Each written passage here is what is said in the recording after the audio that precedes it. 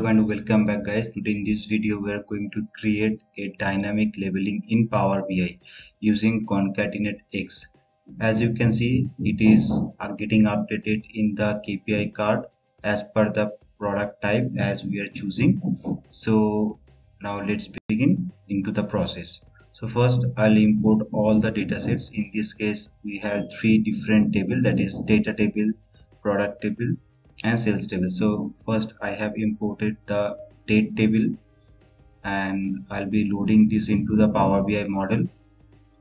We have to allow a few moments to get it loaded into the Power BI. So it has been loaded.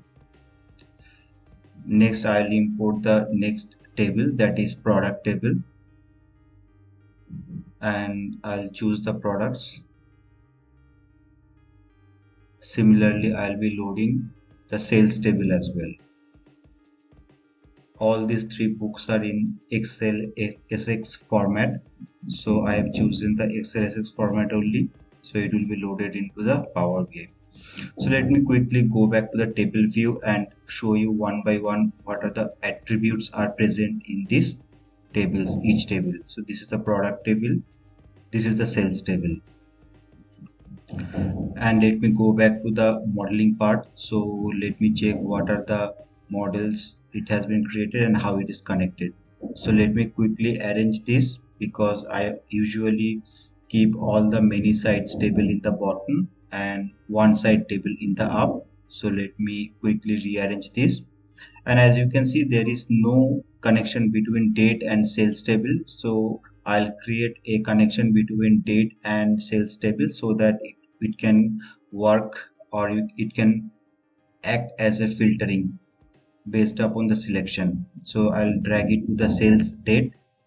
As you can see, it has created one-to-many relationship. Let me go to the report and I'll show you what are the attributes is present in the field section as well for each table. I have expanded all the three tables. Let me click on the new measure and I'll create that KPI chart. For that I'll create a DAX function. So I'll write it as chosen products category. So basically I'll choose the categories, product categories over here, and I'll put equals and I'll write it as showing sales for colon space. I'll close this with inverted comma. I'll concatenate this string with the formula. So I'll use this ampersand sign and I'll write that function, that is ConcatenateX. In this case it is asking for the table. So to insert this table I'll be wrapping this up along with values. So in this case I'll be choosing product type. I'll close this bracket so it will pass this as table. I'll put comma. Right now it's asking for the expression, so I'll write what are the expression I need. So I need product type as expression to be displayed in the KPI card. So I'll put comma. Right now it's asking for delimiter. I'll choose comma again, comma along with space. So I'll put comma, and right now it's asking for order by expression. Same thing, I'll choose product type, and right now it's asking for whether it is ascending or descending order. So I'm writing as ascending order. I'll be closing this bracket and hit enter key, and our KPI card product is ready. So let me collapse this and bring a KPI card onto our visuals, and I'll choose this chosen product category.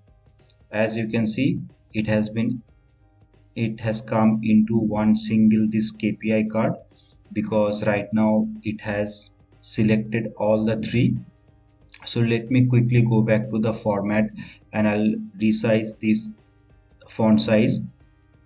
I'll make this font size a little bit lower so that it can accommodate in one single KPI card, and that also it will look nice. Let me quickly arrange this. I'll bring a filter over here, and where we can choose our product type. So as you can see, our apparel, electronics and food, all the three product types it has come. As I'm choosing one by one, it is getting updated accordingly. Let me bring one table as well, matrix table. So in this case, I'll choose the product name along with the total sales.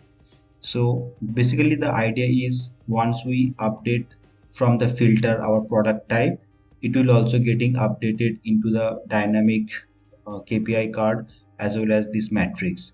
So as you can see, let me quickly rearrange all the three tables as well as cards and the filter area.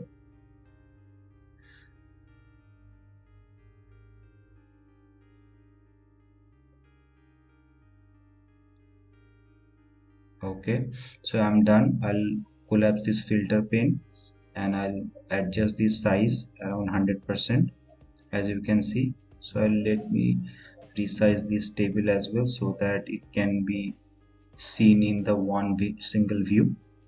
Now let me choose this food or electronics or apparel. As you can see, it is updating this dynamic labeling as well.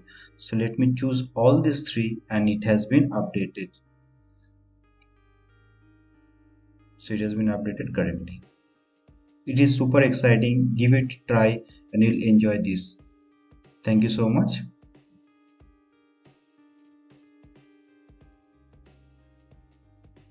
So that's all for now. If you like this video, please give a thumbs up and subscribe to my channel. Till then, take care, bye bye, and I'll see you with another new exciting video. Thank you, bye bye.